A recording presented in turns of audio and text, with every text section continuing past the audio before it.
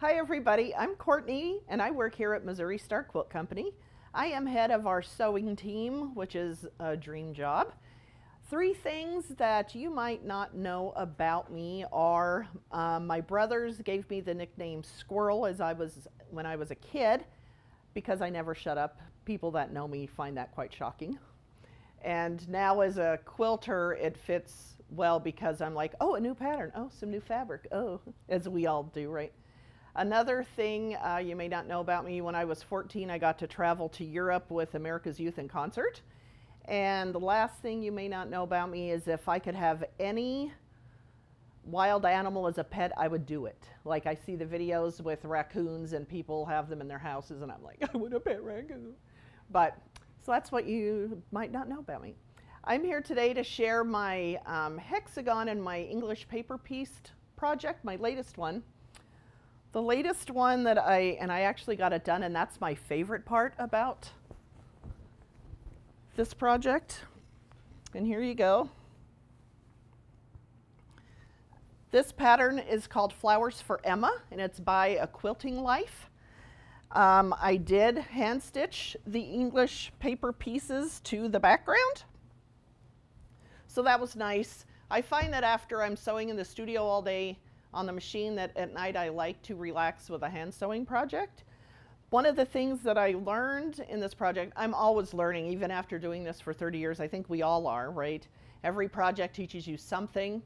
And this one taught me that when I was putting the fabric around my hexagon shapes, I usually use squares, which doesn't seem like it would work, but it does, and it's much faster to cut out squares than it is hexes. And I also did that with this yellow fabric. However, I found when I started to pull away the paper out from behind the yellow, you could see that gnarly edge from the squares behind it.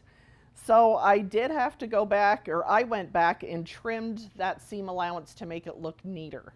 So take it from me, if you start to do an English paper piecing project and you have a lighter color of fabric, you might want to actually use a hexagon shape to go around the hexie.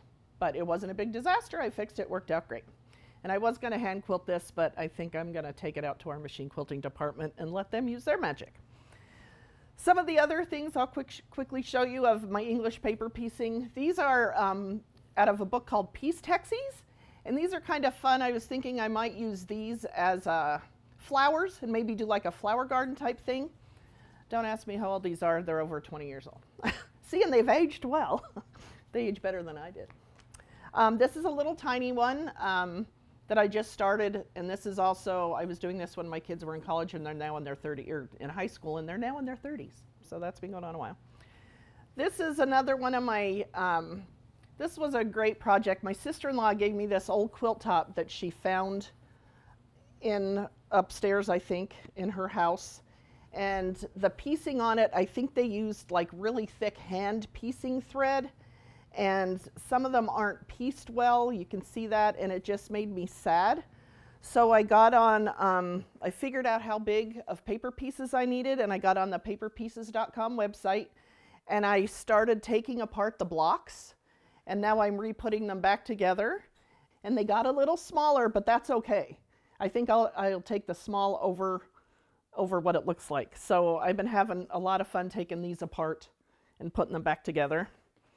These are just two more hexes. For those of you that don't know what English paper piecing is, you usually have some paper, a little bit heavier than normal paper I use, or cardstock, and then you wrap your fabric around it and you can baste it in place either with thread or glue. And that's how you get your shapes, and then you hand piece them together. You can machine piece them together, but I usually do it by hand.